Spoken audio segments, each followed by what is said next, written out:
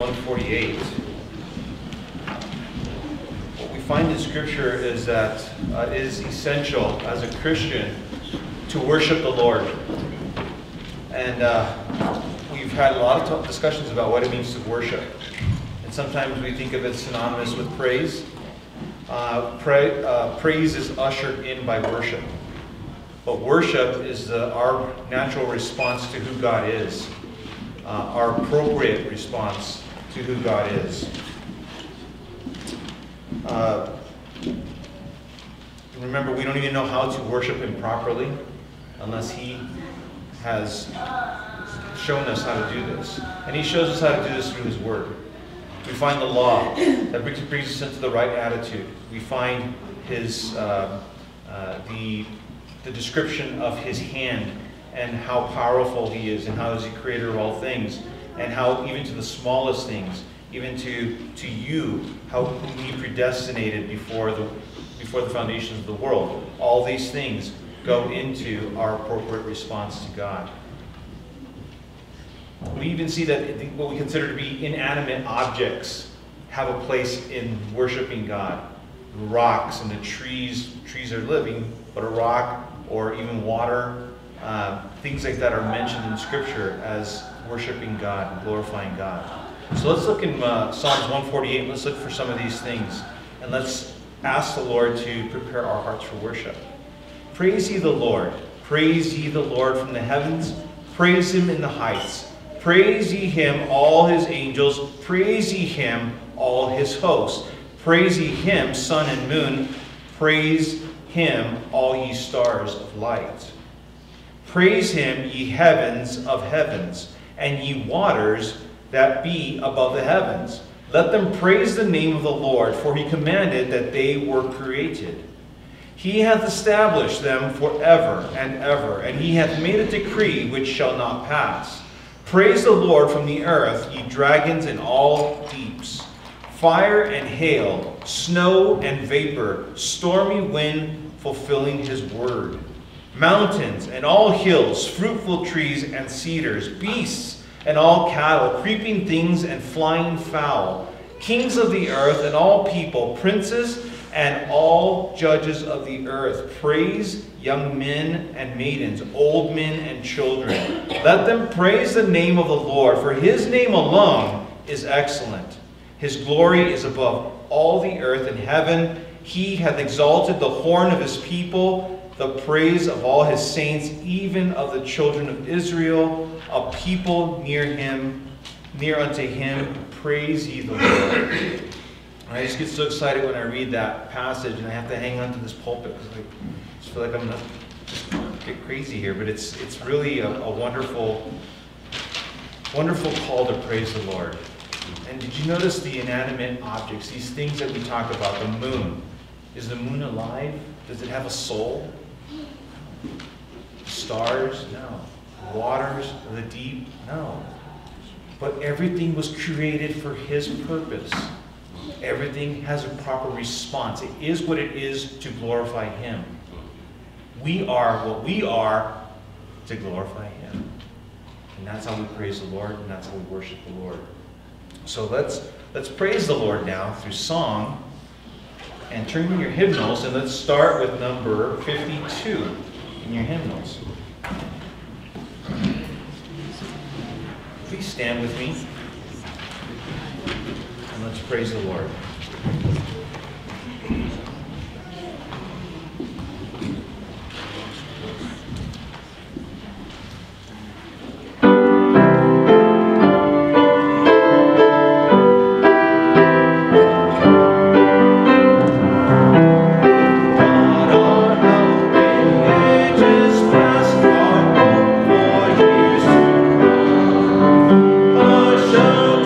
From the stormy west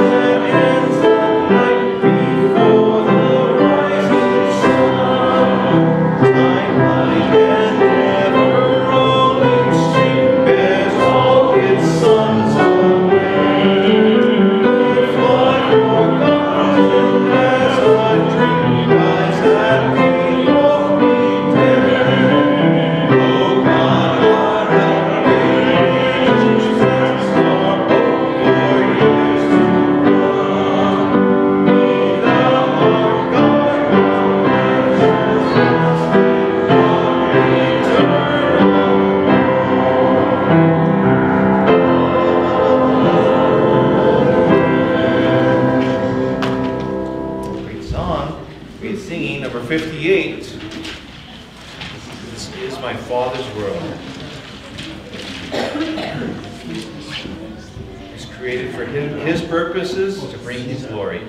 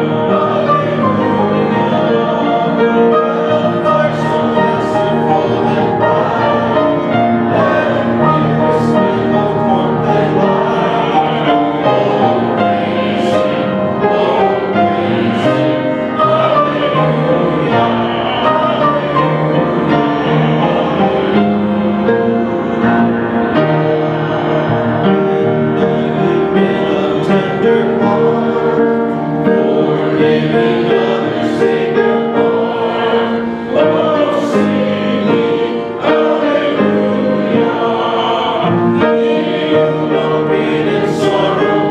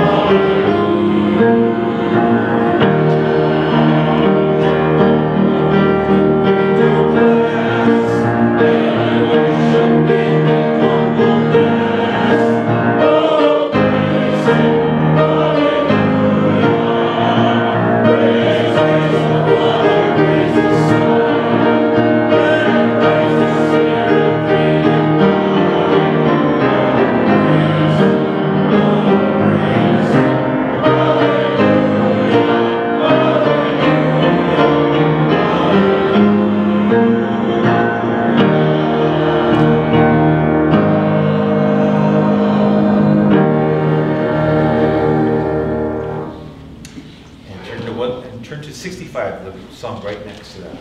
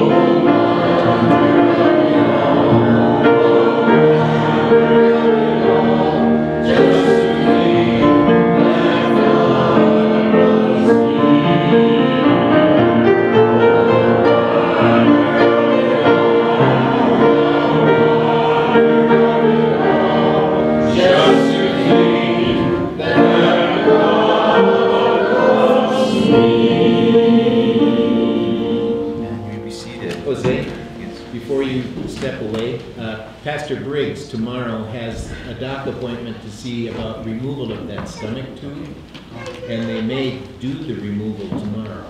So let's take that to the Lord. All right, let's seek that to the Lord. Father, right now we want to lift up our beloved Pastor Briggs, who is going in to have this tube potentially removed. Lord, I pray that it get removed, and it get removed safely, and that he be able to function without it, Lord. We lift this up before you, thanking you in advance for the answer. In Jesus' name, amen. And we'll have a special from Joseph, and then turn over.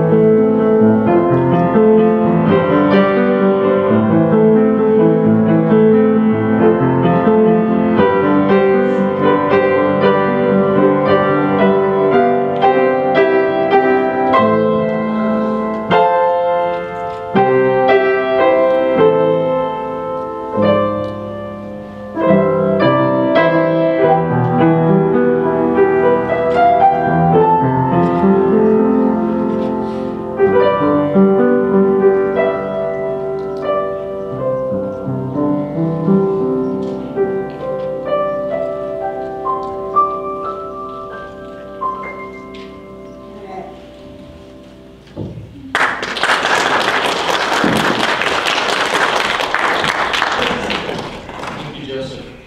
Every special you play becomes my all-time favorite. I think it's awesome. Well, welcome everybody. It's a special day for us today. A lot of you knew Dave before they blasted off. He and Judy were here. They say they've been gone 6 years. I can hardly believe that. It feels like 50. And it's awesome to have you back. Just awesome. They're a very special couple. We're going to take as much use of them as we can while they're here. Wednesday night during our eating time, they are going to field questions about their ministry in right at the foot of the Twin Towers. They were there running a mission when the things collapsed on the ground. And awesome experience there. They saw some things that people did for each other that are just really heartwarming and very moving. So they're open to any questions you want to ask them about that. And also, many of you know that they spent, was it 12 years in Africa? Something like that? How many? 10, 11. Okay, 11 years in Africa. And that's where Rodney Kastner comes in. The same mission, and he will be here with us next week. So I think that's pretty awesome. So they are Zoom members here all the time. So it's just really important that we make connections for them and for you, because Dave and Judy are prayer warriors, and as they get a picture of the church in their mind, their prayer ops tempo is to just go row to row to row and pray for everybody here in this room. I think it's pretty awesome. So I tried to make some notes that would be coherent here to convey what they mean to us, but I failed. They're longtime friends to us and to our church, but more than friends. They're our confidants. They are our counselors when we need counselors. Dave and I have talked many things over out of the Word of God. It's just been awesome. They love the Word, and they work very hard to treat it right, which is inspirational to me. There's a few guys that are inspired, that have inspired me in the ministry. And those are the ones that walked away from everything the world could offer and gave it all to the Lord. Now, Dave is a brilliant man, and Judy she's a brilliant woman in her own right. They could have gone on to have everything this world had to offer. They swapped it away for what they could do to serve the Lord. To me, that's awe-inspiring. So those are the kind of people I gravitate to because of that. Like I say, they've been a confidant to us in times of trouble. They give us counsel and wisdom when it's needed, and which is often. They've been a dedicated servant all around the world. And they were a dedicated servant when the world came to us on 9/11. They were there. So the one time, I was an old guy already by then and had retired from the military after 26 years, and that was the one time I wished I could put the uniform back on. But they were there in the Lord's uniform, serving Him, doing many special things. So now I've asked Dave to break the word with us today, and Dave, if you come forward and do that for us. So we'll be praying for you, Dave, as you minister to us, and thank you very much, brother. Don't get too emotional. I don't get emotional. Okay. You know that. I just get fired up. So, oh, and we have, amongst the audience, we have rented sinners here for you today. One in particular that you can target if you need to. All right? Okay. All right? Okay. Right, Roxanne? That's right. I'll send my bill tomorrow. You know what's really great to see is the number of rows of seats that you have. Now, that's more than what we remember. And I think is that the seat you've always had, Kristen? We've let her move up a couple Huh? rows. You see that? We've let her move up a couple. Oh. They just add more chairs behind me. That's great. I've gotten to meet some of you. We moved from here to North Carolina. We're closer to our daughter and her husband and also her family there. There's something about daughters, when you get to be an old person, you kind of gravitate toward your daughter because we're expecting that she will take good care of us.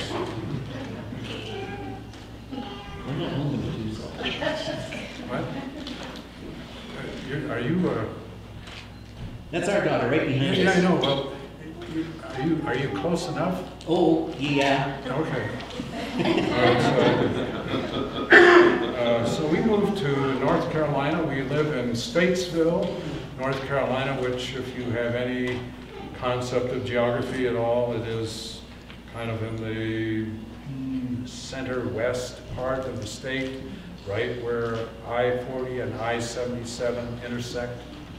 If you're familiar with that at all, Greg, you know about that place. No, I don't. Right? I'm sorry.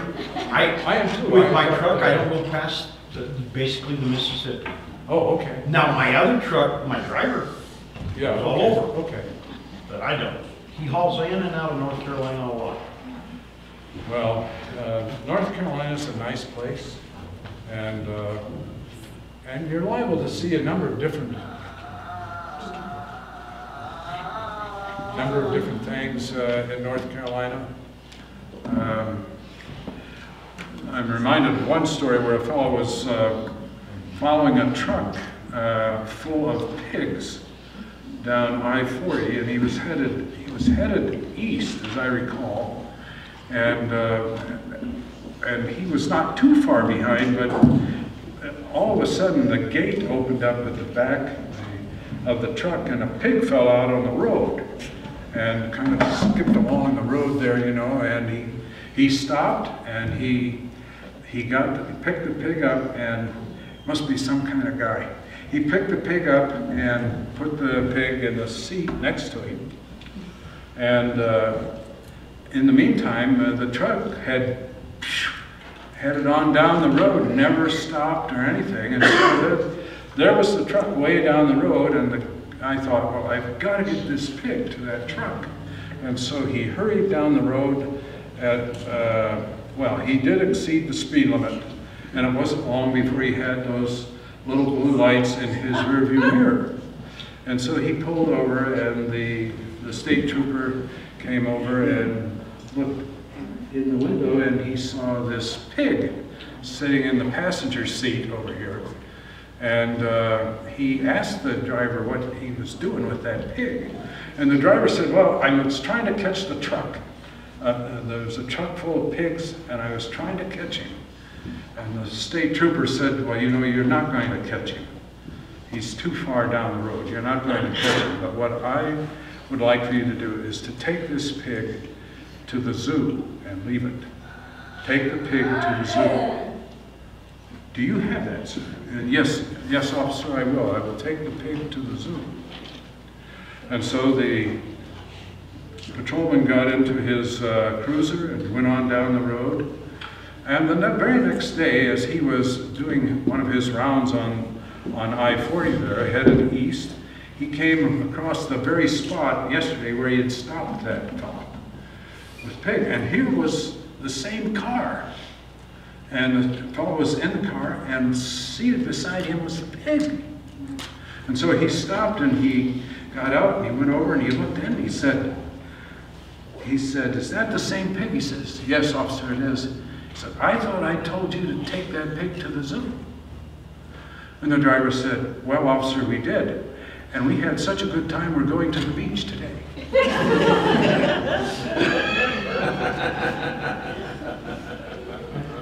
Well, I have a lady in my Sunday school class who'd give me a C+. But I am very pleased to be here with you and get to meet those I've not met before. And today I'd like to talk to you about something which has been impressed on my heart over the past 4 or 5 years, as I have had occasion to teach from different passages of Scripture. in the course of our time there in North Carolina. One passage of scripture that I think is very important is that found in Romans chapter 6. So if you have Romans chapter 6, get out your phone, turn with me in your phone, and good to see all those phones. You know, the only thing you need to have an app that puts the sound of pages turning. All right, so Romans chapter 1. Romans chapter 1.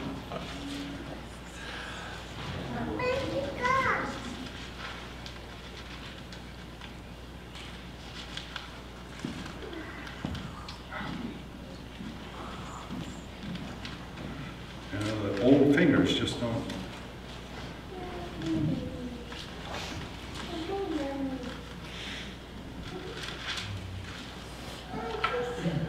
Romans 1, very familiar verse, I'm sure, to most of you, and that's verse 16 of Romans 1.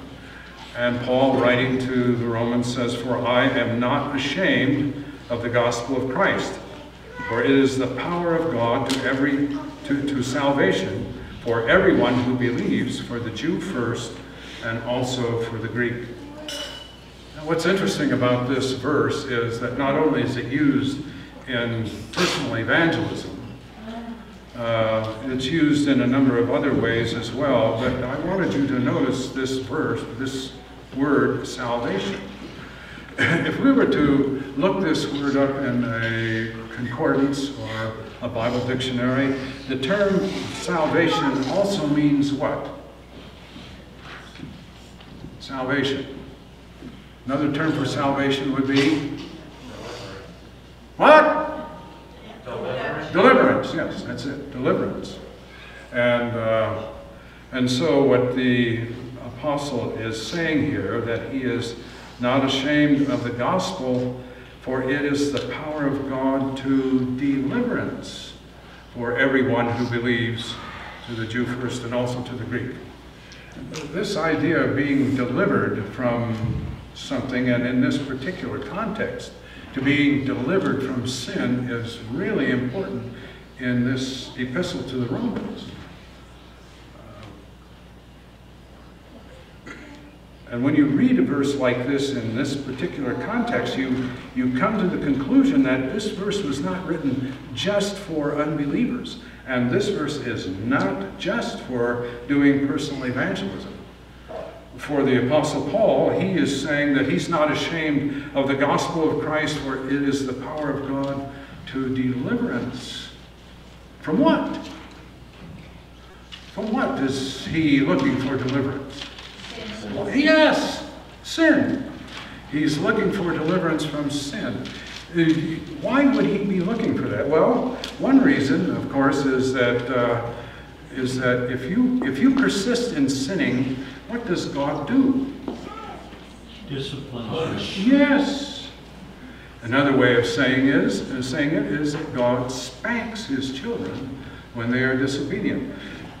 In theological circles, they call this, I forget what they call this. You remember, Judy? What they call this, huh? Chastisement. It could be chastisement. Yeah, it could be chastisement. It's temporal punishment, as opposed to eternal punishment. Does that make sense to you? Yes. It's temporal punishment. And so when the apostle is writing this epistle, he has in mind giving us the information we need so that we can escape temporal punishment. So when he writes here that I'm not ashamed of the gospel of Christ, for it is the power of God to salvation for everyone who believes, he's saying it is the power of God to deliver me from temporal chastisement. The gospel is given to us not only to give us eternal life in heaven one day when we die, but it's given to us so that we have freedom from sin. I don't know why it took me so long to figure that out. But that's right here. Let me read something else to you here, for you here. This is Romans chapter 6. Romans 6. I'm going to be reading from verse 4 of Romans 6. Therefore, we were buried with him through baptism into death, that just as Christ was raised from the dead by the glory of the Father, even so we also should walk in newness of life. Now you see where he's going with this. For if we have been united together in the likeness of his death, certainly we also shall be in the likeness of his resurrection. In other words, Paul is saying, for the one who believes in the Lord Jesus as his personal Savior has the opportunity now to live what kind of life? Holy life. We shall be, yes, we shall be in the likeness of his resurrection, exhibiting resurrected life now. Let's read on here. For if we have been united together in the likeness of his death, certainly we shall be also in the likeness of his resurrection. Verse 6, knowing this, that our old man was crucified with him, that the body of sin might be done away with, that we should no longer be slaves of sin. Wow. Here he is. He has, excuse me. He has suffered on the cross in our behalf to purchase eternal life for everyone who believes. He that hath the Son hath life. He that hath not the Son of God hath not life, but the wrath of God abideth on him. But he's given us the opportunity to have eternal life. That's part of it. But he also says here in verse 6, he was crucified that our old, and knowing this, that our old man was crucified with him. I want you to think about this. We see salvation as escape from hell. And what Paul is suggesting to us, we have salvation because on the cross, Christ dealt a death blow to the old nature. Amen. Thank you, Lord. I don't mean to say that we are sinlessly perfect, nor do I mean to imply at all that this old man is absolutely gone, because we struggle with it every day. But it has been judged so that we can live lives that are pleasing to him. So when Paul says in chapter 1 of the book of Romans, I am not ashamed of the gospel, for it is the power of God for deliverance, he's talking about the death blow that has been dealt against the old nature, the old sinful nature that has so characterized me for so many years. I want you to think about this even further when we read Romans chapter 8. Here in Romans chapter 8, there is therefore now no condemnation, Paul writes, to those who are in Christ Jesus.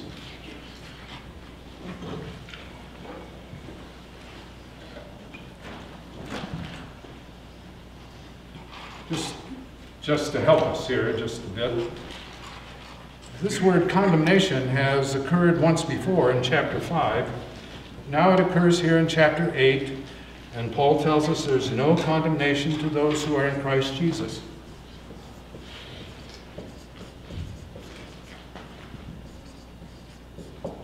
Need a different marker, Dave. Well, you can't see that? I can barely, but I'm sure there's others that can't. Okay. You're doing fine. Always a smart aleck. What? You're doing fine. Okay, thanks. Just trying to help you out. I need to get my confidence back. Yeah. Thanks, Ben. That's right. Okay. Do I need to rewrite this?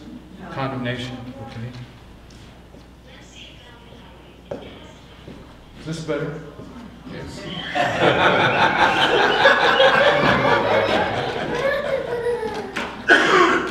Herb's Fell is the keeper of the markers. It's okay. That's okay. There's more than one in there. Okay. Now, actually, what this word, the translation of the Greek word into condemnation, is somewhat misleading. And I say that carefully because the translators did a really super job in translating. But the word condemnation says something else to you when actually what the word condemnation, how the word should be translated is, this condemnation should be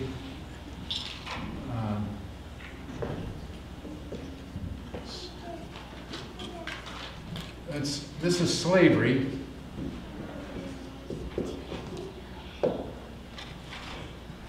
Slavery to sin. Servitude to sin. So what he is telling us in this passage of Scripture is that those who are in Christ Jesus, there's therefore now no slavery to sin to those who are in Christ Jesus. Have you ever thought of that? There, he has, by his death on the cross, not only purchased eternal life in heaven, but in this life now, he makes it possible to live in a way that is pleasing to the Lord Jesus. We have new life. Let's read more here in Romans chapter 8. For what the law could not do in that it was weak through the flesh, the law couldn't provide us with the righteousness, the righteous living that we needed. God did by sending his own Son in the likeness of sinful flesh on account of sin, and he condemned sin in the flesh, that the righteous requirement of the law might be fulfilled in us who do not walk according to the flesh, but according to the Spirit. That the righteous demands of the righteous behavior which is prescribed by the law might, with the power of the Spirit, be fulfilled in us who walk not after the flesh, but after the Spirit. Let's read it. For to be carnally minded is death, but to be spiritually minded is life and peace. Because the carnal mind is enmity against God, for it is not subject to the law of God, neither indeed can be. So then, those who are in the flesh cannot please God. But you are not in the flesh, but in the Spirit, if indeed the Spirit of God dwells in you. Now, if anyone does not have the Spirit of Christ, he is not his. Do not misunderstand what I am saying. I am not saying that we have been guaranteed a life of sinless perfection. There's been some people who have taught that. He's not telling us that at all. What he is telling us is that the power of the sin nature in our lives has been broken. And that now, because we have the indwelling Spirit of God, the righteous behavior which is prescribed by the law, the righteousness can be fulfilled in us who walk not after the flesh, but after the Spirit. It's too bad that in some translations that particular phrase or clause is taken out of verse 1. And it's a problem for textual critics, those who are determined to find which text best represents the original. I think it's just too bad that they have chosen to go with two minor texts in dumping that phrase in verse 1 of chapter 8, whereas the vast majority of Greek texts have this in 8:1. There is therefore now no slavery to sin to those who are in Christ Jesus, who walk not after the flesh, but after the Spirit. Now, this isn't the only place where Paul deals with this particular issue. I want you to turn with me to Galatians chapter 5. Galatians 5.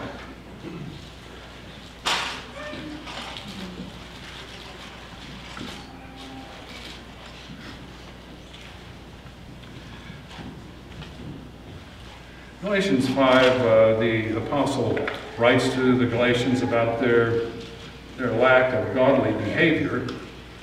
And he tells them, indeed, I, Paul, say to you, this is in verse 2, that if you become circumcised, Christ will profit you nothing. And I testify again to every man who becomes circumcised that he is a debtor to keep the whole law. You have become estranged from Christ.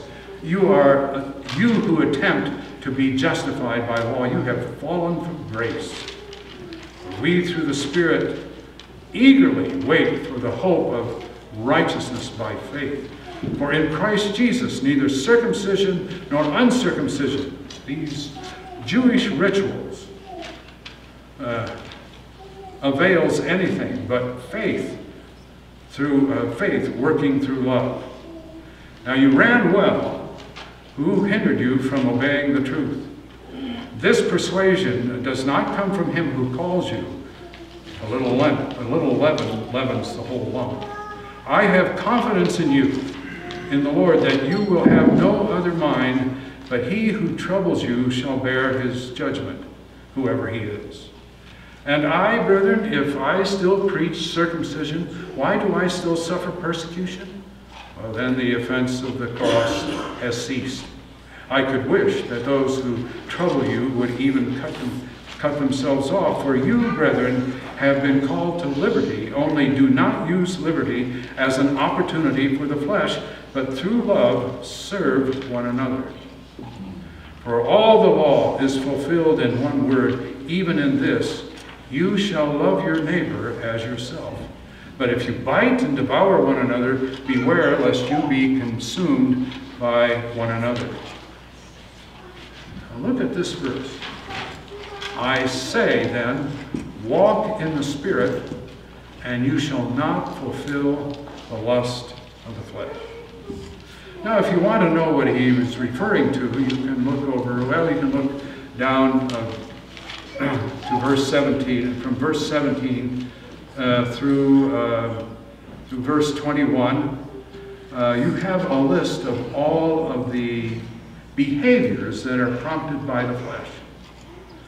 What Paul is writing to the Galatians is that they are free from that. In fact, he says, walk in the Spirit, and you will not fulfill the lust of the flesh. Now, I happen to be in the bubble, as it's said here, when Pastor Terry taught us about this conjunction, who may. Who may. These are two negative conjunctions that are placed together. In English, if we had no, not put together, we would say the one cancels out the other, and we change an otherwise negative statement to a positive statement. But in Greek language, when they put an ume together, it is a very, very strong negative statement. And so when you look here at Galatians chapter 5 and in verse 16, you see here he is saying to us, I say then, walk in the Spirit, and you shall not under any circumstance fulfill the lust of the flesh. I remember teaching this to my Sunday school class. And my Sunday school class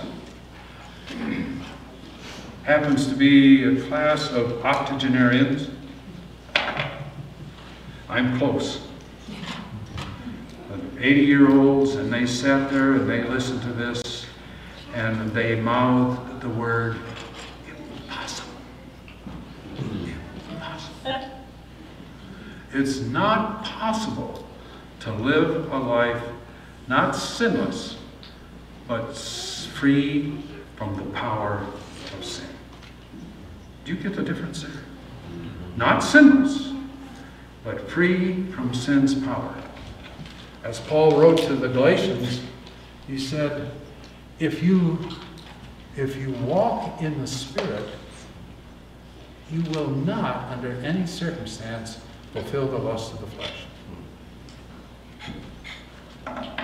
I had a young man who came into my office one day, and he said, I want you to help me. He said, I've been kicked out of my house. My wife has kicked me out. And I said, why was that? Because I wasn't entirely sure he didn't deserve it. But I said, please tell me what went on. And what was going on was that he was watching things on his phone that he shouldn't be looking at, and she found out. So she accepted him back into the house, and it wasn't more than a week, 10 days later, he's back in my office, and he's saying, I got kicked out, and now I can't get back. And I said, there was one way to avoid this. Don't do that. But he had been trapped by this lustful behavior, and he couldn't stop it. And he was not aware of the freedom that was now through Jesus Christ, his work on the cross. Did not know about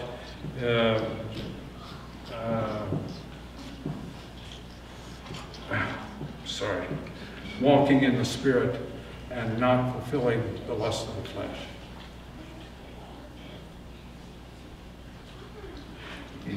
I've talked to people that I know, and some of you probably know others who are struggling with an anger problem. I did. Struggling with anger. Anger could erupt at any moment, and anger is one of the sins that come from fleshly lust. I had a friend in Siloam Springs, Arkansas, who was a clinical psychologist. His name was Shed McWilliams. Not that that means anything to you, but he turned out to be a really good friend of mine. And we would meet every Tuesday morning at the local McDonald's, and we would talk about what had taken place in our lives over the past week. And we had this greeting, which, well, you think about it. The first thing we said to each other was, "Are you clean?"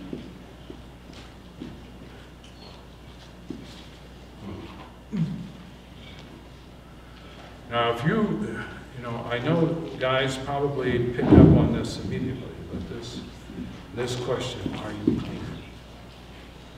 But also there were questions that had to do with how life was going from the last time we'd seen each other, and the times of flying off the handle and getting angry and doing things that we shouldn't do because we were just ticked off. I discovered that it took exactly 1/64th of a second to go from cool calmness to intense rage, especially for people who had been practicing it for some time. Yes. I know about that. I know about that.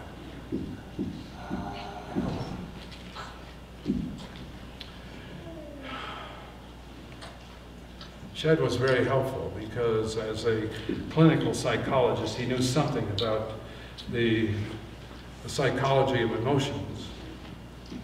And he told me that, anger is a secondary emotion.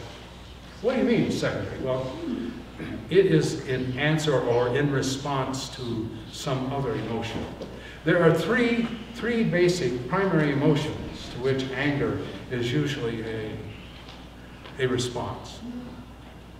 One is fear, the other is frustration, and the third one is hurt. If you're hurt by someone, it's very easy to supplant the hurt with anger.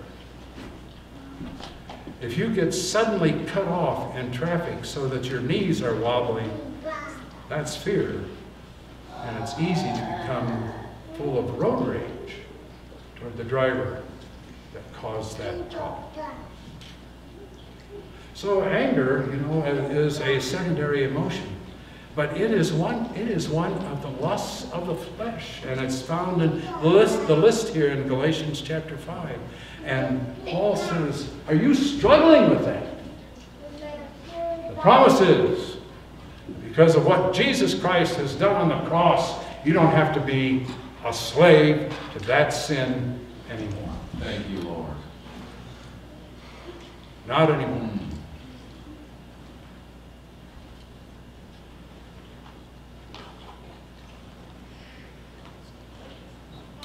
We were talking around the table last evening, and we were looking at Galatians 5:22 and 23. And you probably can quote that by heart. That's the list of the fruit of the Spirit. And here it says, it's this really, an amazing statement. He said, but the fruit of the Spirit is love, joy, peace, long-suffering, kindness, goodness, faithfulness, gentleness, self-control. And look at that last sentence. Against such there is no law. I look at that and I say, I can binge on any one of those behaviors. And it'll be a good thing. Against such there is no law. It's a wonderful thing what the Lord Jesus did for us on the cross. He not only paid for our sin, and if we put our faith and trust in Him, if we believe on Him, if we believe that Jesus Christ is the Messiah, the Son of God, if we believe that, then the Bible tells us we have eternal life. But in these scriptures that we have read this morning, it's even better than that. And that is that He's given to you and to me through His death on the cross freedom from slavery to sin. Yes. And when the temptation comes and I hear somebody whispering in my ear, do this, I can say with confidence, I don't owe you anything anymore. I don't have to do that because I am free from sin. Thank you, Lord. Good news, isn't it? Amen. Praise the Lord. Good news. Let's bow our heads.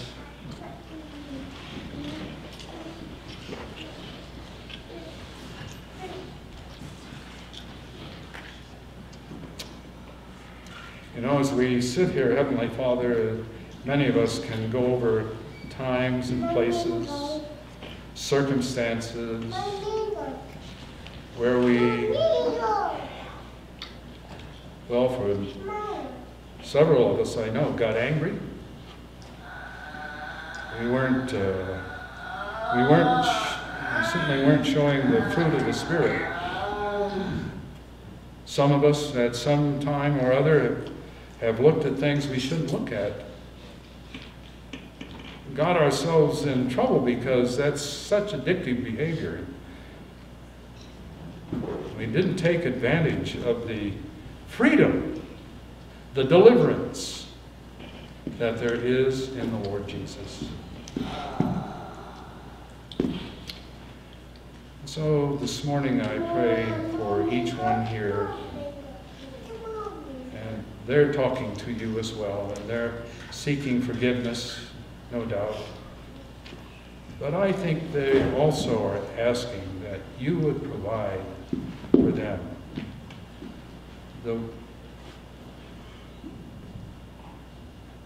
that consciousness of what the Holy Spirit is able to do in their lives. They can be free. They are free from slavery to sin. We thank you, Heavenly Father. We ask that our week will be glorious, because I know that we will have plenty of opportunity to deal with temptation, to do different things that do not fulfill the law, the righteousness that's in the law, or rather satisfy the lust of the flesh. We'll have a lot of opportunity to do that. But I pray that in this coming week, we will all experience victory through Jesus Christ our Lord. And we thank you in Jesus' name. Amen.